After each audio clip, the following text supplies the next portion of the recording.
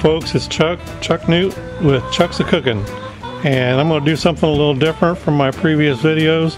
I'm going to do a little cooking video here. I want to show you how I go about making my homemade pizza, and I do it all. I make the crust, I make the sauce, everything. So this is going to take a little time. Stay tuned and follow along. Okay folks, so the first thing that I'm going to be doing here is to make the dough. And it's some pretty simple ingredients. I will add a couple extras from the recipe, although for the most part when you're baking you want to follow the recipes pretty closely. In fact, very closely, because baking is pretty much a science. Now, most of the time, for me personally, when I have a recipe sitting in front of me, that's usually kind of a starting place, because I like to taste and add as I see fit usually. And so, so if I'm learning to cook something, I'll start with a recipe, but as I'm cooking it, I will taste it, and if I say, hey, it could use, let's say, more garlic or more salt or more pepper or whatever than the recipe calls for, then I have no problem. I will certainly add it, or if it's something odd. One of the biggest helps that I have found in my cooking life is to learn the flavors of various herbs and spices. And that way, if you know what the flavors are and what they will do in a recipe, then you can know maybe whatever it is you're making would taste a little better with some more oregano or whatever you think. And so that's how I go about doing most of my cooking. However, baking is a science and relies on, some of it relies on fermentation. A lot of other stuff can use baking powder, baking soda to get things to rise properly. But if you don't follow the recipe correctly, then it's just not going to turn out right. And so now in this recipe, the recipe actually does not call for any sugar, but I am going to add a half a teaspoon in my water. I'm going to make a little yeast slurry, and by adding the sugar into the water, when I add the yeast into it, basically that's going to cause it to bloom, is what they call it. And that's when it goes from being a kind of inactive, I know it's active dry yeast, but it's kind of dormant when it's in the package. And then when you put it in there with sugar, the sugar actually gives it something to eat. And also the sugar, the yeast metabolizing the sugar is what gives it, will produce bubbles in your bread, or in this case, a pizza crust. Now, I don't want to get it too bubbly, because we're not making a loaf of bread here. We are making a pizza crust. But a good pizza crust can still have some small air bubbles in it, and for that reason I'm not going to add a lot of sugar, because I don't want the yeast so active that they're making a big loaf of bread that has larger bubbles into the loaf, so to speak. And so I'm not going to do that, or I am going to do that, but I'm not going to add too much. The next thing that I'm going to do, I'm probably going to add a little, I like to add some garlic into my pizza dough, simply because pizza is Italian kind of a thing, and so I have no problem adding a little bit of garlic into the pizza dough. So let me turn around, let me get the camera focused on my work spot here, and we'll show you where we're going with it. Stand by.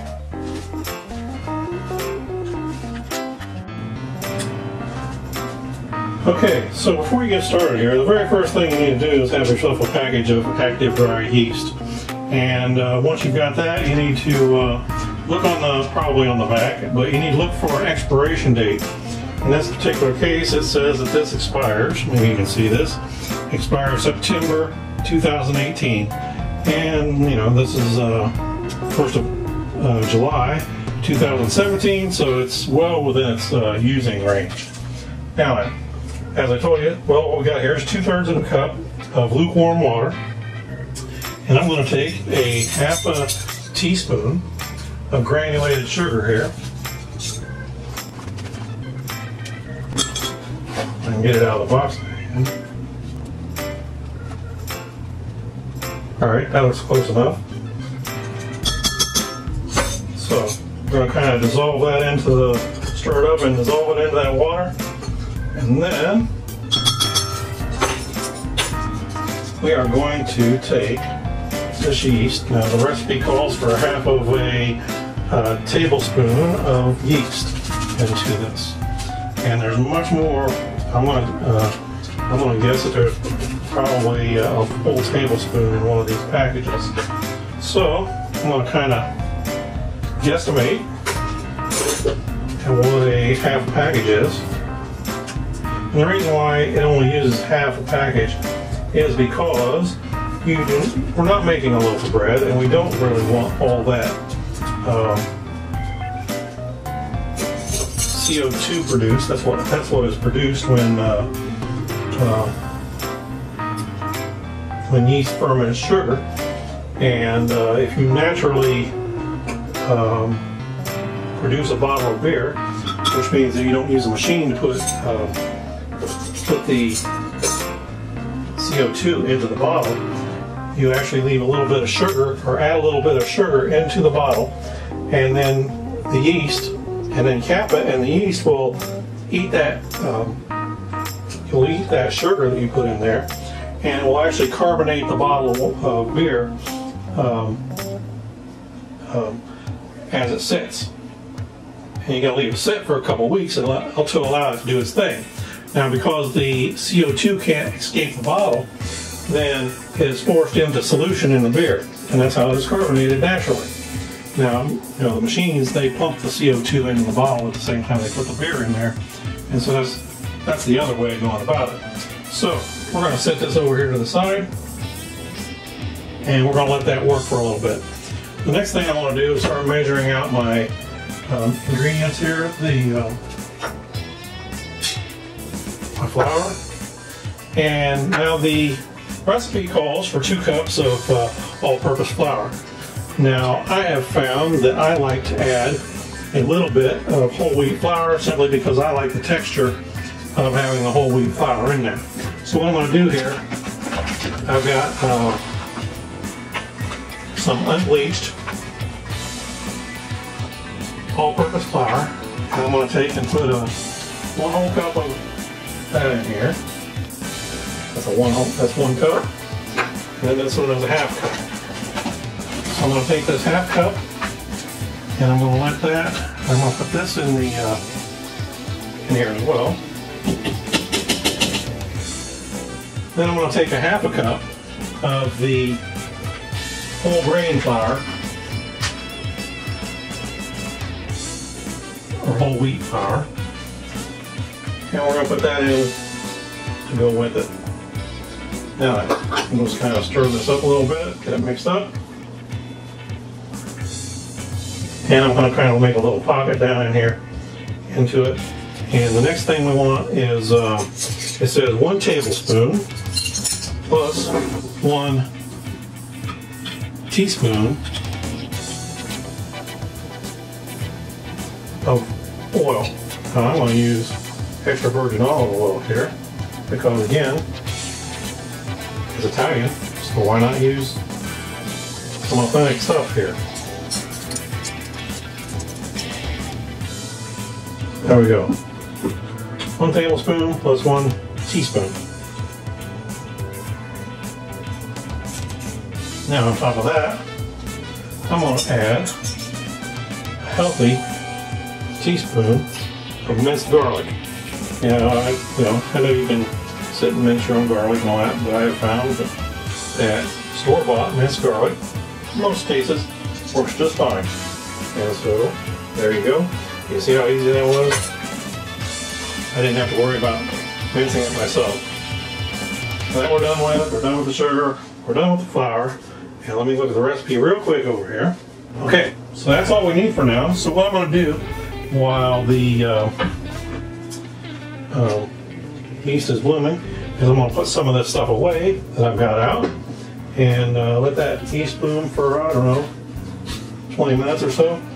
And I'm going to work on this beer that I've got here and get some of this stuff put away. So stick with me. I'll be right back.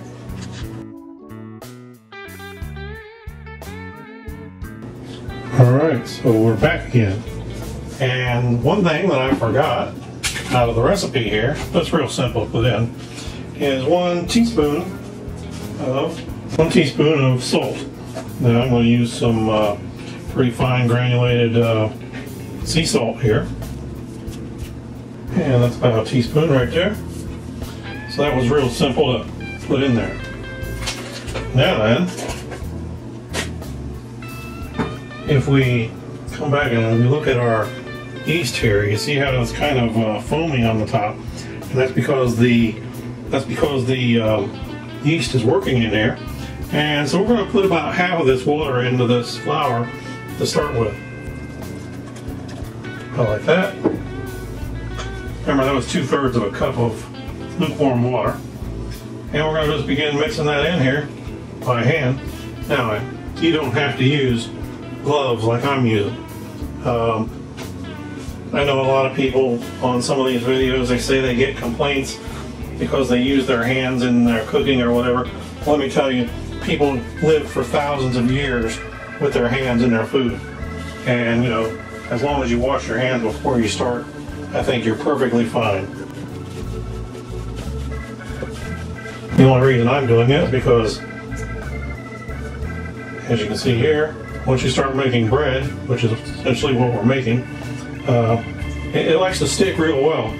Kind of like when you're, well, let's say bread and chicken or something like that, you can definitely get your hands all gooeyed up with the flour. Now, once upon a time ago, before I had kids, I was actually an award-winning home brewer. So that's how I know a little bit of something about brewing beer. I was pretty good at it at one time. Nowadays, my interests, for the most part, have moved over to barbecue. And if you've seen any of my other videos in regards to my building my smoker and everything, you'll know that that's where I've been putting my energies at. And I'll just tell you that working in barbecue and beer at the same time, if you're the hands-on person, it's just not going to work too well together. And the reason being is because they both are very time-consuming.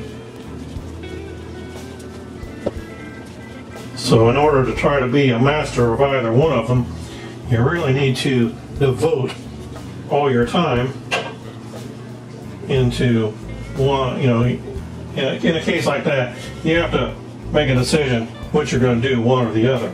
Now, over the course of the years, I kind of lost all my brewing equipment and everything, so I didn't have all the equipment that I needed. And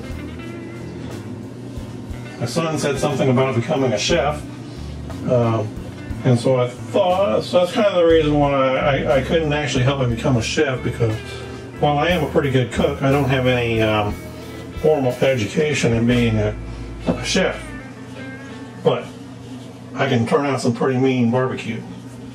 So that's the reason I went the direction I went, because I thought maybe if I can get a barbecue business started, then I would have something to leave my daughter too. My daughter might end up interested in it. I don't have any clue what she's thinking in her pretty little head, but I wouldn't certainly would not discourage her from getting into it if that's what she wants to do. So we're kneading this all together and trying to get a good dough going here. And I think I'm going to have to add just a little bit more water. You see, I've still got some loose flour down here in the bottom. That's not what we want. We want kind of a semi-sticky dough. So let me get just a little bit more warm water here. And we don't want to add very much at all at any one time. Just a few little drops like that.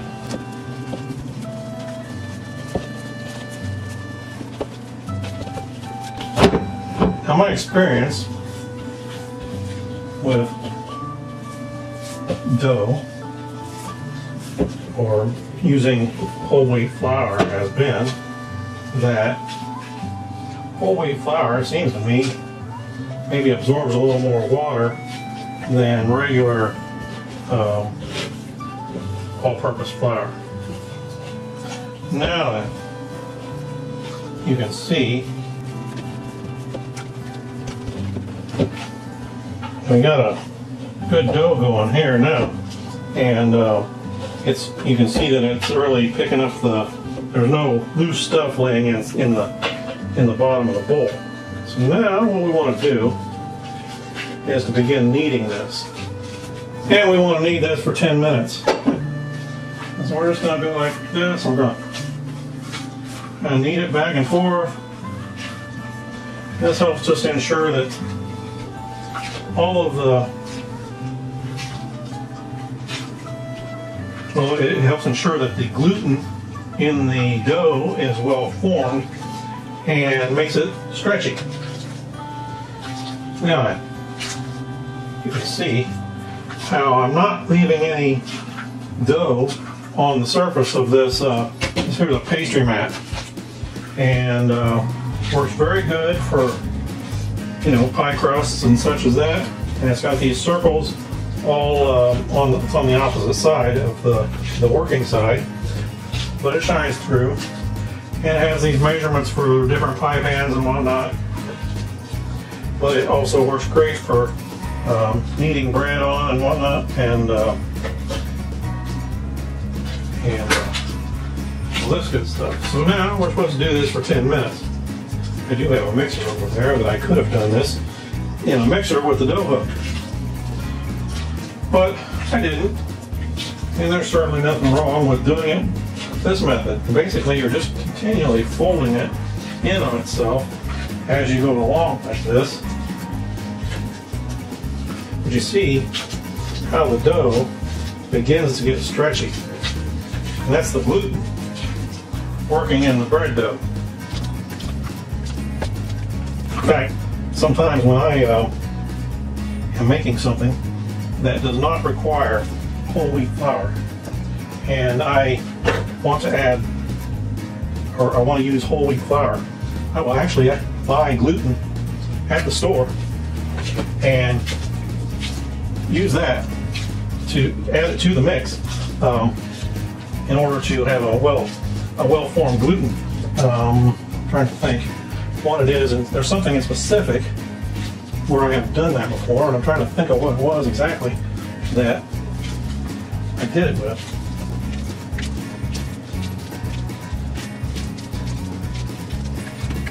So you just use the heel of your hand, push down in the dough, and you see how I just keep continually turning it. And if you think it's getting a little dry, you can always add just a few more drops of water.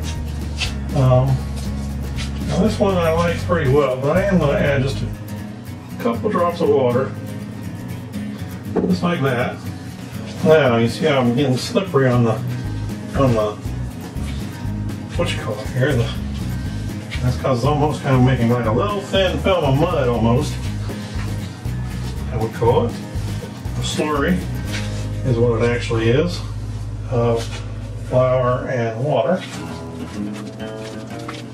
But now I'm beginning to get that all worked into the dough here, and I'm really much more happier with it.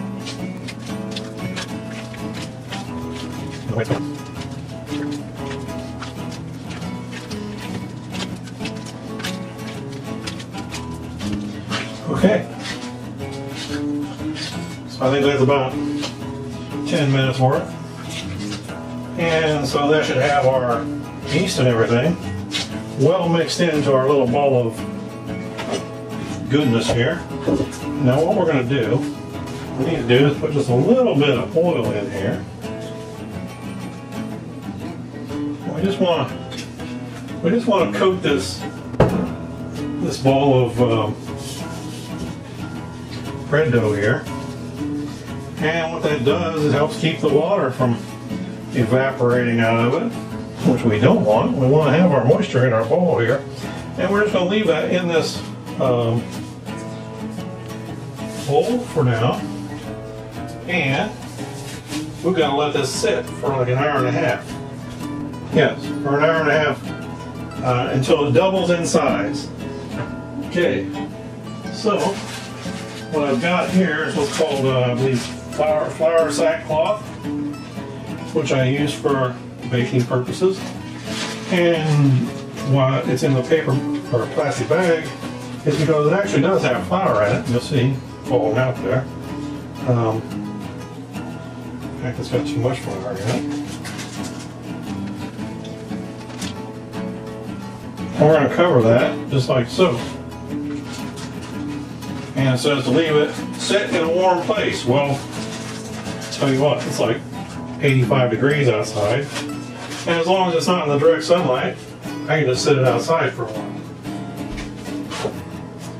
Make sure you set your timer to measure off 90 minutes. So we're going to leave it here for now, and when we come back, we'll go with that. Okay, so what are we up to now? Well, I got some pepperoni here, and I'm going to get this going. Okay, a medium high heat on the skillet here. And I take these pepperoni and I just kind of lay them in there, like so. And you might wonder what I'm doing. You might think I'm crazy. Well, maybe I am. But anyway, I lay these in here, and I am going to render the fat out of them, because you're going to be amazed, maybe, at how much fat comes out of these pepperonis. And this one here is one for the cook, and so I put those in there like this, let them cook down. And the reason I do this is because I found that it helps keep my pizza from getting soggy by taking all the grease that you're going to see come out of this.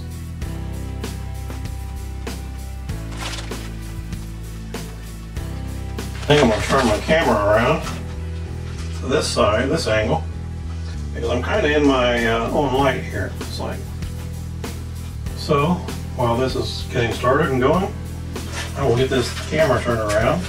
Now, this is a 6 ounce package of pepperoni. I probably got about, I'm gonna guess I probably put at least 3 ounces, maybe 3.5 ounces of the pepperoni in there. And you can see already, it's already starting to produce some oil in the bottom of the pan. So let me get this turned off, and I'll get right back with you.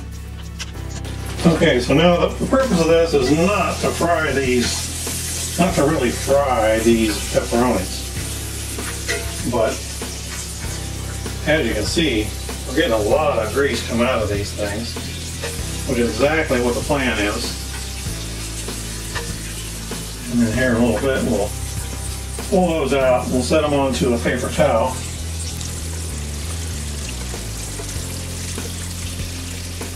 And we'll move on from there, because we're not done cooking yet before we make up this pizza. And you will.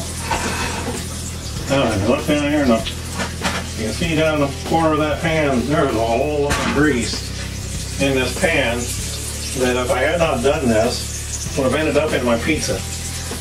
And, well, for one, not only does it, by rendering it out like this, not only does it help to not make your pizza not get soggy, most of us just really don't need all that fat in our diet. There will still be plenty of fat to be had in this pizza, trust me, you will see. Okay, so I'm going to get a plate with a paper towel. And I can turn that heat off for the time being. And we're just going to lay these out, let them drain, do their thing for a little bit. Now they won't get exactly crispy, but they will be a whole lot more stiff once they cool down here. But they won't turn into a crispy piece of bacon. So there you go.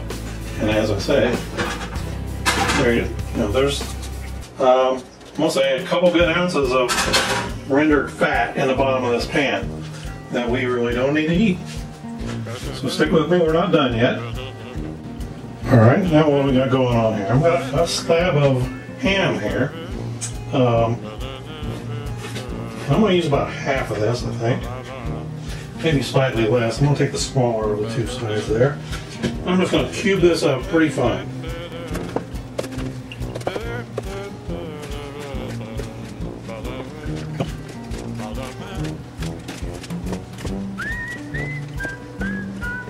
Just like that. Now this, I do not need to render any of the fat out of it.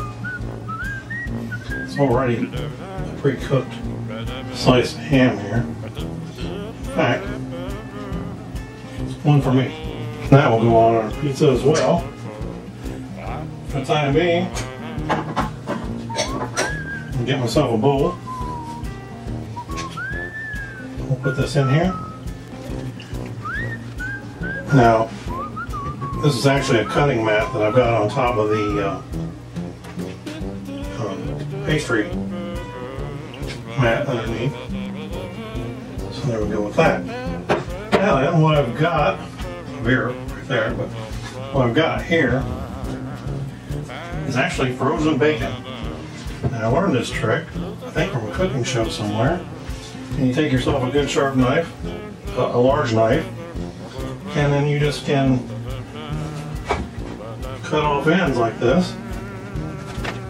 And it makes slicing bacon so much easier. I'm going to do a little work here and doing this. Now you can see it breaks up real nice in the small pieces, but once you got to this, you can go ahead and dice it up if you wish. So there's my bacon. I'll put this back in the freezer bag and we'll stick it back into the freezer. For the next time I want to dice up bacon. I have a grocery store here in town. I can buy bulk bacon in 10-pound boxes. It's actually very tasty bacon, and so I buy the 10-pound box and I break it into packages in approximately, I'm gonna say, 1.5 to 2 pounds like that you just saw. In fact, that was a fresh one, never been cut on before. And sometimes I will pull a whole package out and use it for BLTs or breakfast or whatever. I don't use a lot of bacon for breakfast, but occasionally I get a taste for it. And we'll do that. For the most part, I use bacon for seasoning and other things. I like it in collard greens. I like it in green beans, that kind of stuff. And I like it on pizza, like I'm getting ready to do. So there you go. Now we've got this pretty well broken up into smaller chunks. And we're going to go ahead and render this out here in just a moment, along with a couple other things I'm going to put in there. Do something good with this, so I can. Which actually will be put back into a freezer bag and frozen. So there we go, we've got that. And so stick with me here. Okay, so what do we got going on here? We got our bacon. Now we got about a half a pound. I didn't weigh that, but I bought about a half a pound of regular bulk sausage and a half a pound of hamburger here. And we're going to put all this over here in the pan as soon as I get that grease out of there, the oil out of there from the pepperoni. And we'll be right back. Okay, so we got our cast iron skillet kind of heating up here. And we're going to throw this bacon in. Throw our sausage in. And our hamburger. And we're going to begin breaking that up real good.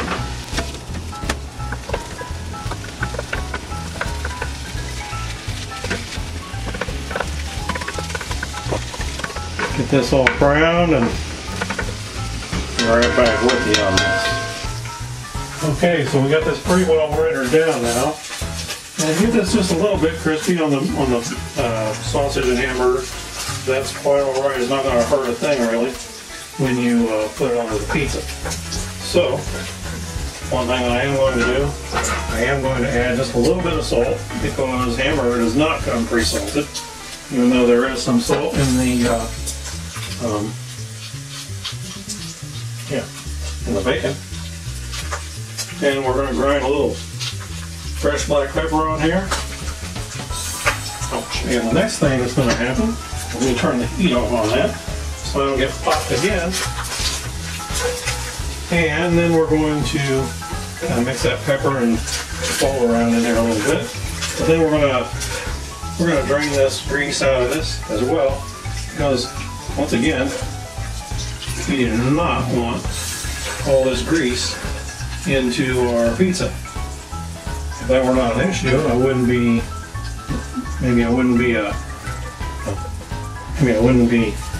rendering it out now.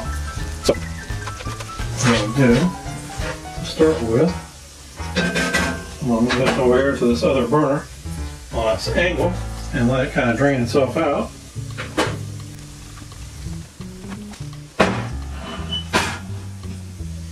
And then I'll move it over to a plate over maybe on top of our pepperoni over there, and we will just kind of let it drain into paper towels on top of that. So that is complete. Okay folks, so the next thing we're going to move on to is we are going to make tomato sauce. I don't have tomato sauce up in the cabinet. What I do have, I have a can of tomato paste here, and we're going to go ahead and get this out of the can.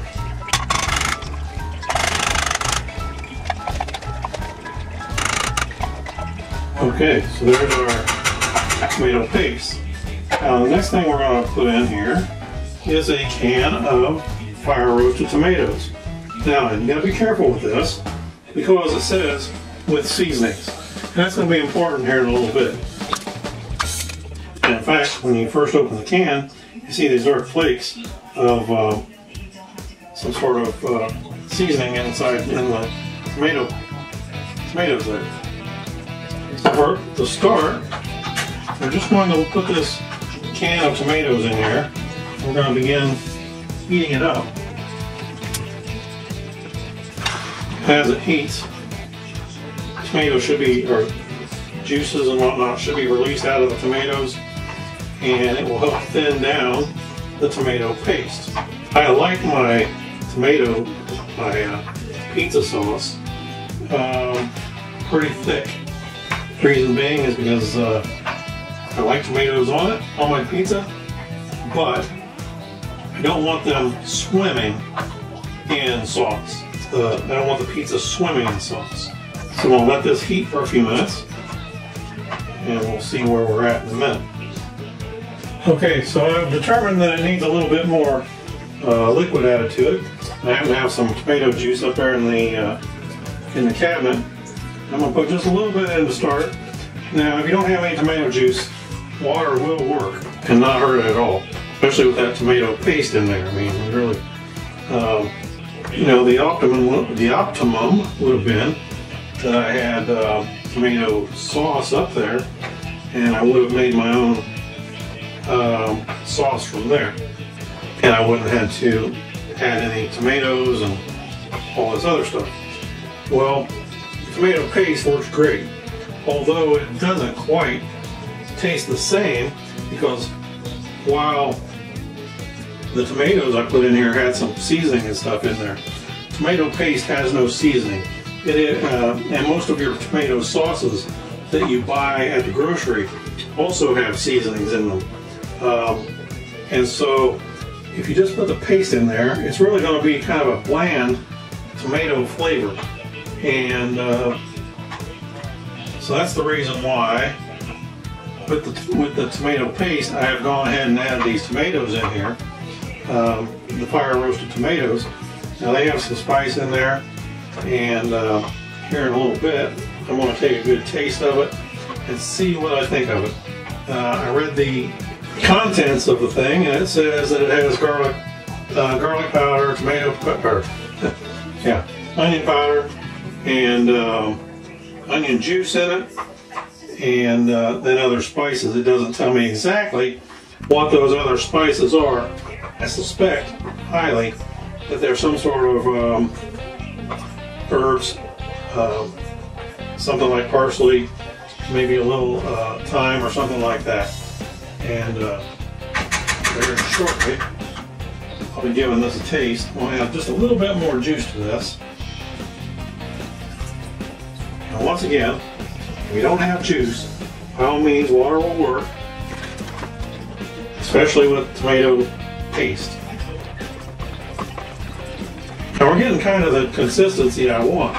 Maybe just a little bit thinner yet, but not a lot. I mean, we want the spread, but like I said, I don't want the other ingredients on top of the pizza swimming in tomato sauce. Although I do like my pizza kind of saucy. I like to taste the tomatoes in it.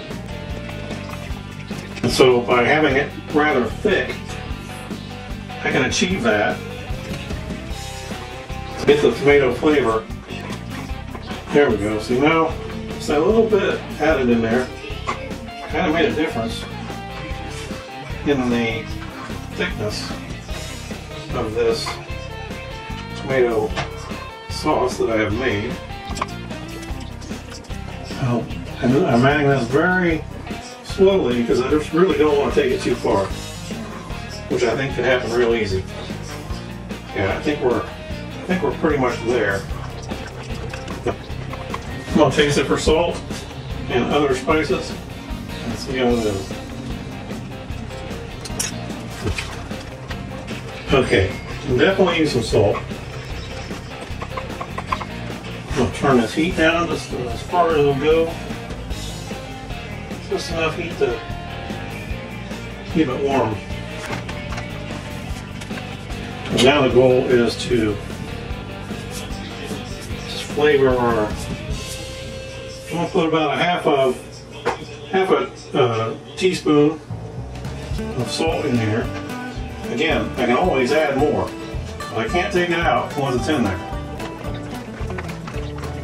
Well, that was sea salt, but you know, regular table salt work. That's what you got.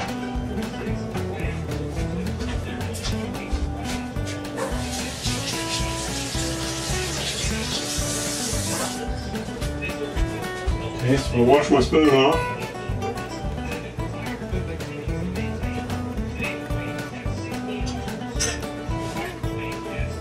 It's a little better. Well, I could use still just a little more salt. So I'm going to go with another half a teaspoon, like that, and it goes. Okay, so now clean this spoon off again.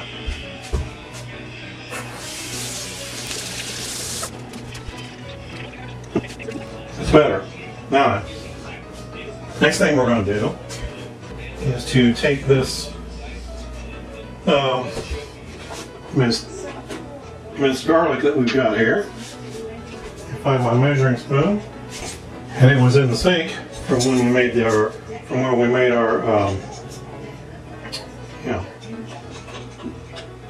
dough for the pizza crust. So I'm putting 1 teaspoon in here. Again, with anything I put in here, we can always add more, but we can never take it out if we put too much in. So we'll let that kind of get in there, get heated a little bit. I'm going to put a little, not a lot, but a little bit of black pepper in here. I love black pepper. It's one of my favorite spices. Well, so is garlic. I think garlic can go on just about any kind of meat. Sometimes even chicken, though I don't use it a lot on chicken. Clean my spoon again, take another taste.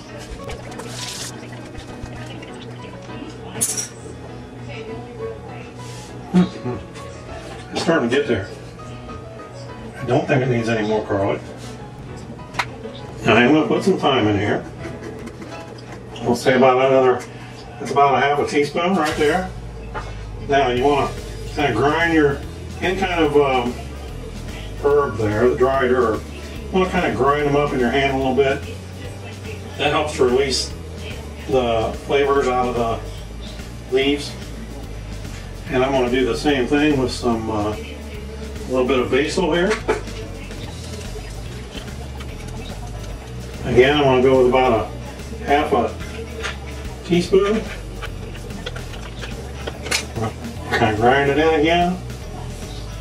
Break up those leaves a little bit so it can release its oils and flavors into the sauce. We'll stir that in. Now, I'm going to just take a couple little shakes. A little bit of, I should say just a little bit of celery flake. That's just maybe a quarter teaspoon right here. Just a little bit. So what we want to do here is layer all kinds of flavors into this to make it more complex. And the way to do that easily is with your herbs and spices. Now, as I told you before, I guess I thought I put celery in there, but I guess I did not. Yes, I did. So, one last one is going to be a little bit of rosemary. All these things go well, and I'm going to go with another about a quarter teaspoon of the rosemary there. And again, we're going to crunch up the leaves a little bit, and then put it in. We're going to stir all this in. Now then, the goal is to get these flavorings in here. We're going to let this heat for a little bit. Remember, I turned the heat very low on this. And we want to let this go for just a little bit. But we're going to have to stir very often so we don't burn it in the pan. And because we're going to let it go for a little while, I'm going to put just a little bit more of the tomato juice in here, because some of that's going to evaporate out. We got to account for that. And we're going to let this heat for a little bit. See, a lot of this, some of those spices didn't make it into the pan. I made it onto my stovetop here. So we're going to let that go for, I'm going to say 10 minutes or so. And in that 10 minutes, we'll have to stir it probably 4 or 5 times, because we really don't want it scorching on the bottom of the pan. Now, and obviously, you look at this, unless we've got a really big pizza, this is going to be more than enough sauce for one pizza. And you can freeze it. It'll work just fine. You freeze it and let it thaw out, and you can have another batch for another pizza, maybe even 2 more pizzas the way this is looking. So, the purpose of continuing to heat this is simply to help the oils in these various herbs come out of the leaves and get actually into the sauce. So I'm going to cut this off for just a minute while this heats up. It's not very exciting watching me stir a pan, so I'll be back with you in a few minutes. Okay guys, well, and ladies, I've decided that this is a little on the bright side. What I mean by that is it's acidic or tart.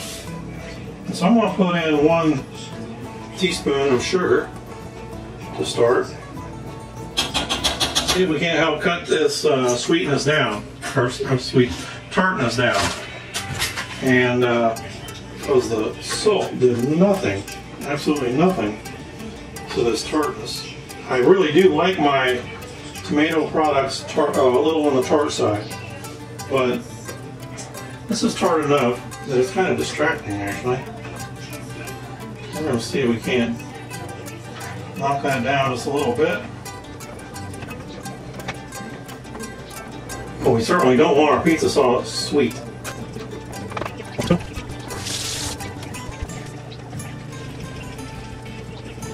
Definitely better. We're going to go for 1 more.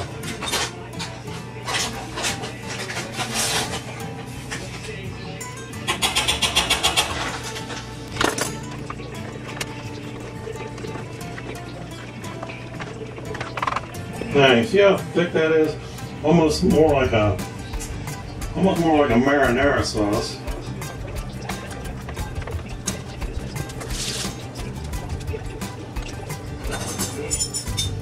And so we're going with one more yet. I mean, we'll put what it takes. We don't want to go too far. As of right now, it's not a problem. It is not sweet. One more taste. Okay, so I think I can live with this. Now, I'm going to let this cool. I'm actually going to make this pizza tomorrow. And so we'll be continuing on. But overnight, these flavors from these spices and herbs are going to continue to come out of the leaves and whatnot, and help to flavor this sauce. Much in the way chili or soup is often better the second day. And that's because all the flavors had a chance to come out and mix together and just makes it much more flavorful. So I'm going to shut it off. I'm going to let this cool. And we'll get back with it. Alright folks, so now we're going to get ready to go with our fresh vegetables here. And I think I want about a half a sweet onion here. Now this particular onion is a Vidalia onion. And they come from Vidalia, Georgia. And I was stationed down that way a long time ago in the Army. But that's where I learned about Vidalia onions. And they are about the best sweet onion that you can find. Now, like I said, I want about half an onion here. So we'll cut that in half. Set that one off to the side. And I'll kind of just peel that off real easy like this. And just when I say real easy, it starts to be a little bit of a pain. There we go. Let's get all the skin off. Now, I don't want to make this dice too small on this onion, but slicing the onion like this, or dicing it I should say, really saves some wear and tear on the eyes if you've got a hot onion. Now the Vidalias don't tend to be too hot as far as your eyes are concerned and whatnot, but you see how fast this dices up an onion. Just like that. Perfect for pizza, spaghetti sauce, anything like that. Of course you can do the same thing and make it a much finer chop if that's what you want. And sometimes I do if I'm putting it in like meatloaf or something like that, where big chunks will help to cause the meatloaf to fall apart. Now I'm going to get a paper plate over here, or I take that back. I'm going to get one of these plastic bowls I've got here. I'm just going to put that in there for now. Got a little piece of onion skin here that I really don't want in my pizza if I can keep from it. It's not going to kill anybody if it's in there, but no sense in putting it in there if I can keep from it. Alright, so there's that. Now I got one jalapeno here. I have no clue how hot this jalapeno is, so I'm going to stick it on my tongue. And it has a little heat. I'm just going to dice this up as well. I like a little heat on my pizza. And if after I cook it, and I want more, I can always add more heat. Sometimes though, I get jalapenos from the grocery store that just really do not have a lot of heat in them. I like jalapeno flavor. I also like to have a little heat. Now, I got some peppers over there that I could really add the heat. I mean, knock you to your knees heat if I wanted to. What are those called? Carolina Reapers. I've got some dried Carolina Reapers over there, and I believe they are still the hottest pepper in the world. Now what I do with them, I put them into a coffee grinder and grind them up in the powder. And then I will use the powder on foods, but I have to be very careful because like I said, it'll knock you down with heat if you aren't careful. If you don't believe me, just look for some Carolina Reaper challenge videos on YouTube here. Okay, that'll work. I'm just going to throw it right in there because it's all going to go in the same place here in a little bit. I don't mind the seeds in here because, as I told you before, I like heat in my spicy foods. So a little bit of heat on my pizza not going to bother me at all. Now this bell pepper, kind of like the onion, I probably only want about half of this thing. So I'm going to cut like this, and there, and I think that's actually closer to 3/4, but we'll go with it. We'll take that little bit of seed core out of there. So, now these seeds I do not want in my pizza so much. Because bell pepper seeds, they really just don't add anything to it. Now, the way I go about this is just turn it upside down, or open side up, and just go ahead and take this right here. Be careful with your fingertips when you get down to the end. And maybe one more slice there. That. There's that one. Now, if you just kind of curl your fingertips back up underneath your knuckles there, and that'll help keep your finger out of the way of your knife here. Now, kind of line these up like so.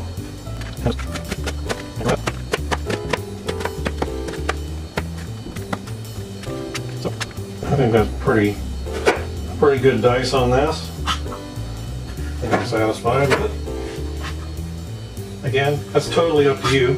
Some people would have left the big long strips before I actually chop them into the dice there. That's fine if that's what you want. Be my guest. This pizza project, you know, it's kind of one of these things of your own making, of whatever you desire on your pizza. Some people like to have the pineapple on there and other toppings, and if that's what you like on your pizza, be my guest. I'm more of a traditionalist, kind of. You know, I'm one of those people that I like my pizza to taste like traditional pizza. I have tried pineapple on my pizza before, and it's all right. It's all right, and I can eat it. But for the most part, I prefer traditional pizza. So that's the way I make it. All right, I'm gonna stop here. I'm gonna kind of get things organized and cleaned up a little bit here, and I'll be right back, and we're gonna start rolling out the crust and putting the pizza together.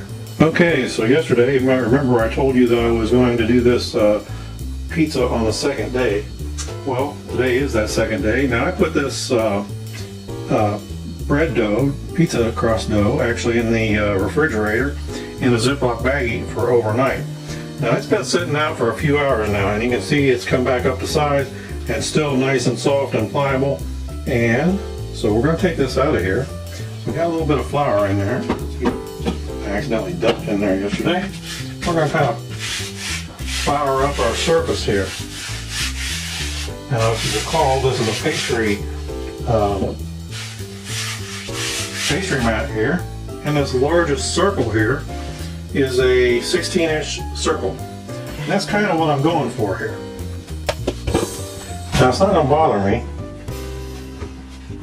if I go a little too big. Because one thing that I've learned in doing this, remember I told you about gluten yesterday, and what I've learned, when you stretch out a pizza crust like this, it kind of wants to spring back on you.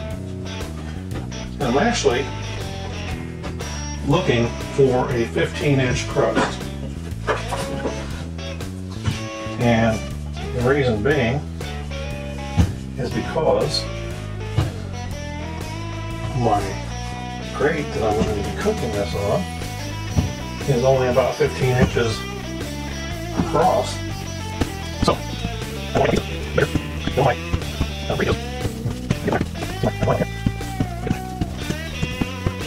I'll go just a little bit over, and I'll show you why here in just a minute.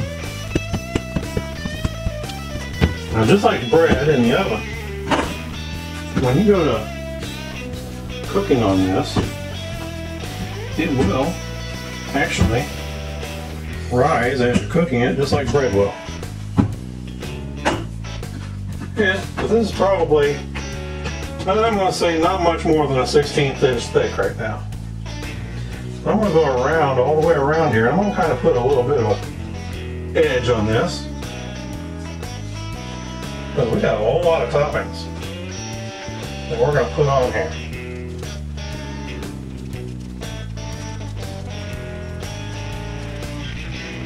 So there we go. That reminds me of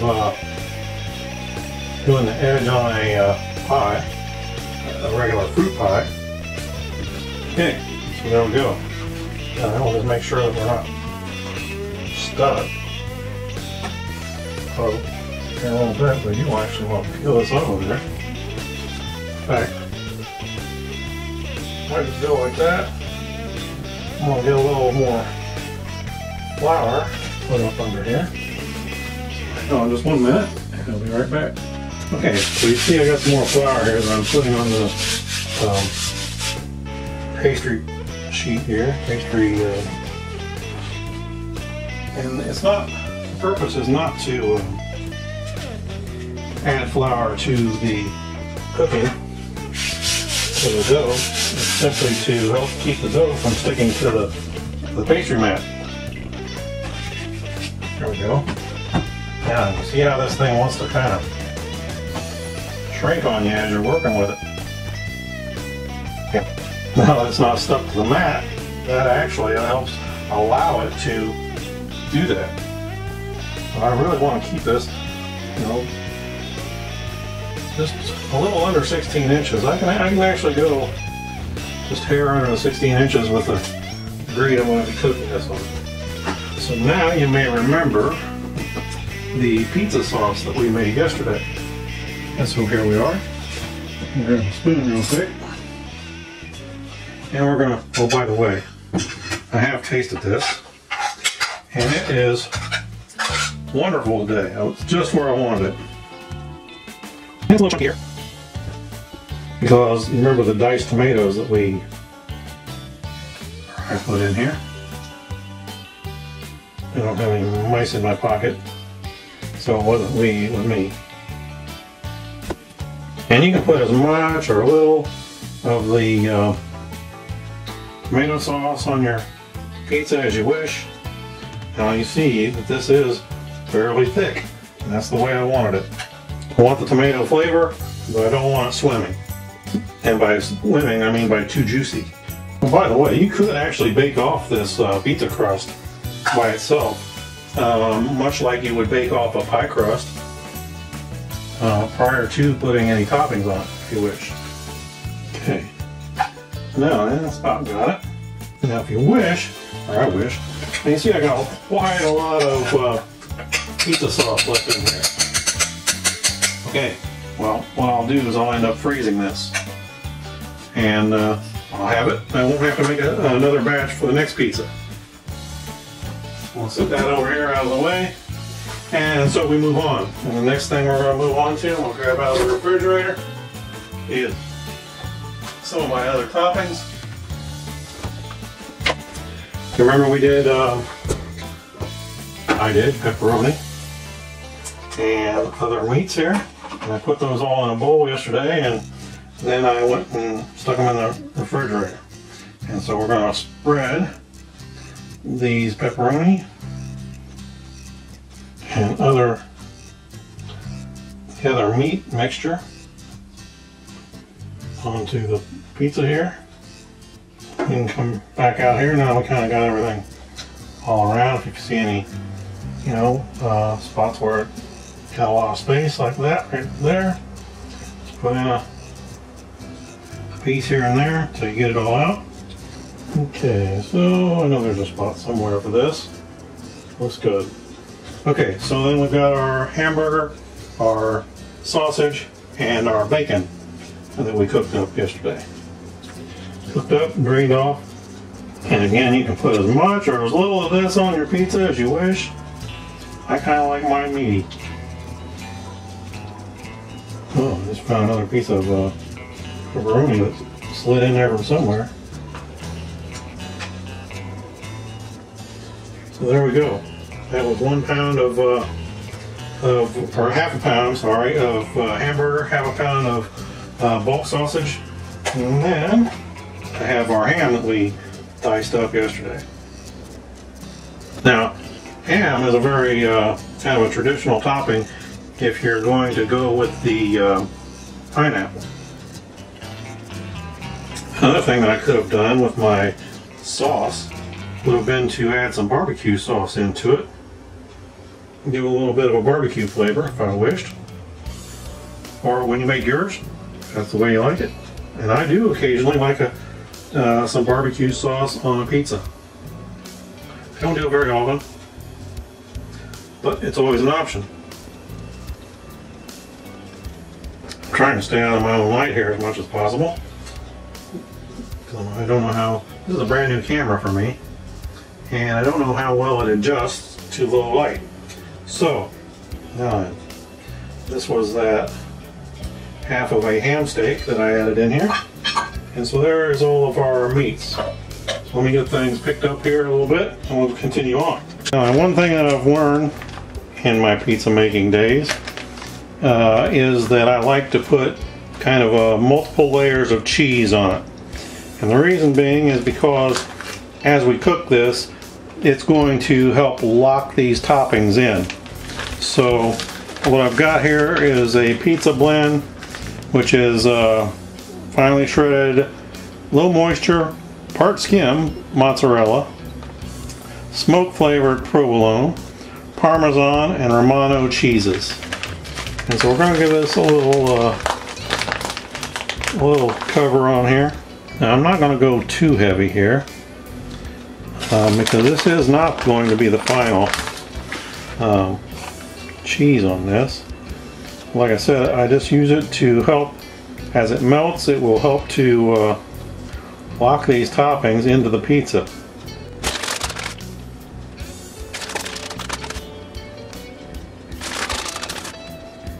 Cheese is another thing that I really like on my pizza.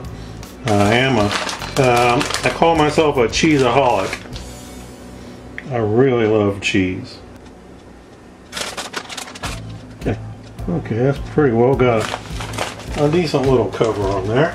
I'm going to set that over to the side for a minute and we're going to move on. Now then, we've got our peppers and onions and all that good stuff. I need to kind of mix these up a little bit so that when I grab a handful, I got a mixture of everything that's in there. Not too much of one thing. I want some of it all over the pizza.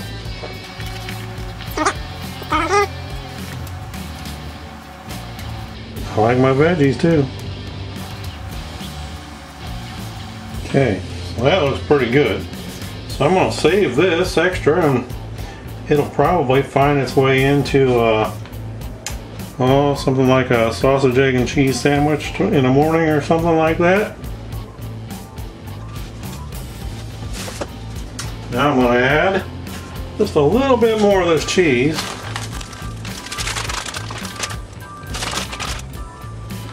This is a 2-cup package. As you can see, it's stretching pretty good on this pizza. I actually bought another one just in case. So it's sitting over there in the event I would need it. However, from the looks of things, I don't think I'm going to need it. Now then, what do I got here? I got some mushrooms that are already pre-sliced and everything. Now these are what they call baby Bella mushrooms. and those are babies. I think, if I remember correctly, Bella mushrooms are baby creminis or something like that. And get way bigger than this when they're fully matured. Some of those steak size mushrooms. Now I'm going to tell you, when this is done, you see how big these mushrooms are. All these other toppings that I put on here. And I'm going to tell you that you go to eating on this pizza and one slice for a lot of people is going to be a meal. Okay, so there we go. Got a good cover of mushrooms. Kind of the way I like it. And then we're going to come back with some more cheese. Once again, this will just help to, well, helps the flavor of the pizza too, but helps lock these ingredients onto the top of the pizza. Okay, there's not enough of that to save, so it's just going to find its way onto this pizza somehow, somewhere. There you go, 2 whole cups. Last but not least, I can get it out of here. There we go. Last but not least, I got me a couple tomatoes here. I'm going to scoot this over a little bit, like so. Get my cutting mat back over here. I'm going to, first of all, peel those, the sticker off there. Alright. So slice this tomato.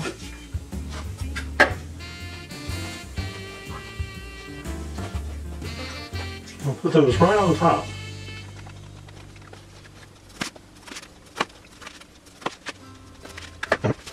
Learn from that first one. I might want to try these off. Try a little bit of the juice. In fact, I'm even taking the others back off the pizza and just kind of absorbing a little bit of the juice out of them. I really don't want a soggy pizza, especially after I've gone to all the work that I did to help prevent it from being a soggy pizza. Okay, well that's too bad, because I got 2 extra slices here, because well, maybe just 1. So guess where that's going. Okay, so that's the finished product. Well, not quite, it still has to be baked. But as far as putting the pizza together, that is the finished product. So let me show you where we're going with this. Alright folks, so I'm out here at my grill. As you can see here, I got my charcoal chimney all full of charcoal. I got some paper down under there. And this is my old Brinkman smoking pit. And this is like the third work surface that I've had on this smoker. And there we go. Zoom it out a little bit. And so this is where I'm going to cook this pizza at. I really love this little smoker. And if you watched my other video, you can see I've decided to name our Betty Lou over here. The other smoker that I built, or still working on, and it is there. But for smaller cook jobs, like personal or family, this thing works just perfectly. So here we are. I'm gonna get this thing all fired up if I can. I've learned that this camera is not very good at being a left-hand operator. So, there we go. And we'll check back in here in a few minutes. Alright, so we got a good hot fire going in here. Ooh, that is hot. And I'm gonna have to get me a glove on. I'll be right back. So again, as you can see, I got a good heavy glove on. I'm gonna pour this right on down into the bottom there. Get this stuff kind of moved around. Well, I'm gonna throw a little wood on there and give it a little smoke, a little wood flavor. Be back in a minute. Okay, so we got some wood on there now, and it's gonna help heat this up. I want to get up somewhere around 350 before I put the pizza on. But before I do that, I'm gonna let the grill grates get heated up so I can scrape them off with the grill brush. That's where we're headed. Okay, maybe you can see this. It says right a little above 350. So we're going to open it up now. Get the old grill brush here. Give it a good. So there we go. We'll go get the pizza. Back in a few minutes. Okay, guys. So I had to transfer this over to my giant skillet. Dude, made by Lodge cast iron. It didn't come off of that sheet the way I wanted it to, and so it was trying to really deform itself, so I had to put it on there. Let me get in the shade so you can, let me see if I can shade it a bit. There you go. Maybe you can see it a little better now. So, at any rate, my pan's a little big for this smoker, so we'll have to see how this turns out.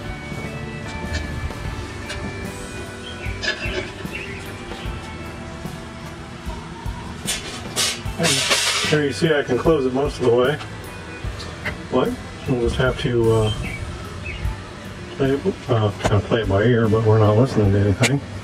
But you can see down here at the edge, that you know, I got quite a big gap there. So we're just going to see how this goes. Stick with me. Okay, so 15 minutes in, we're going to open up and take a look at it. Turn our pan around.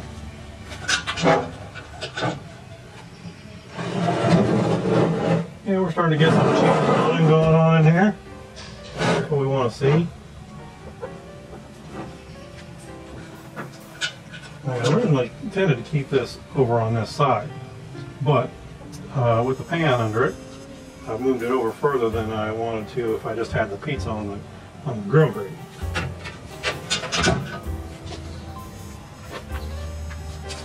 So we'll check back in another 15.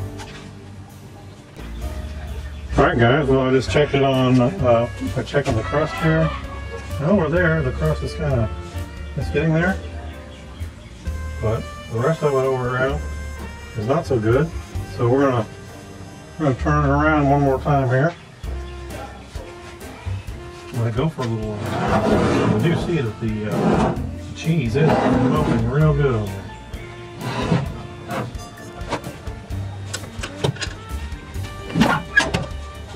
So we're going to let this go for a little bit longer. We'll be back and check in a few. Alright folks, so there we go. That is a finished pizza. Now, this pan is exceedingly hot. But I'm going to pull this off of here. And then I'm going to let it sit right here on this work surface for a little while and let it cool down. Because even through this glove, I was feeling it.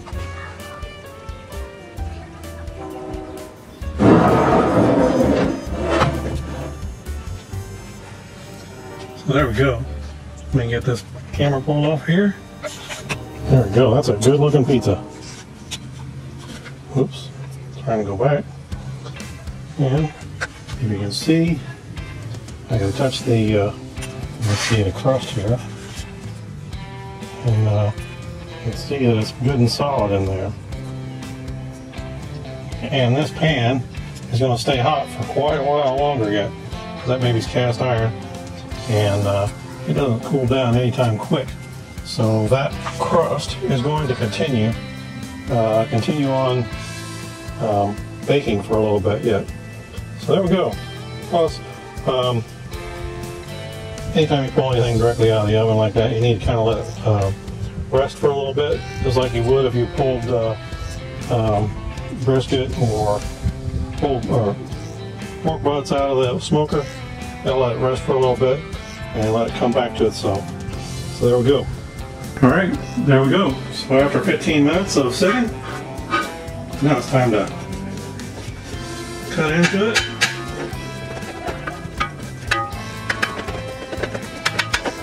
So now by the 15 minutes, the cheese is kind of setting up in it. And you can cut through it without a big problem. There we go. Big plate out here. My daughter will be happy to know that I haven't broken a single one of the dishes she picked out for me when she was about 6 or 7. Now then, that is a slice of pizza. I might as well just go for 2 because I know I'm going to eat it anyhow. So there we go. Okay folks, so I hope you've enjoyed this video, and I've really enjoyed helping to bring it to you, and you know, I'd like to bring more to you in the future. So really I'd like you to subscribe and continue watching my channel here, and I'll bring more to you. And I gotta give this a taste for you, just to let you know. That's the payoff. Right there, that's the payoff. It's still good. The crust is not real crispy. It has some tenderness to it, but by all means it's not raw.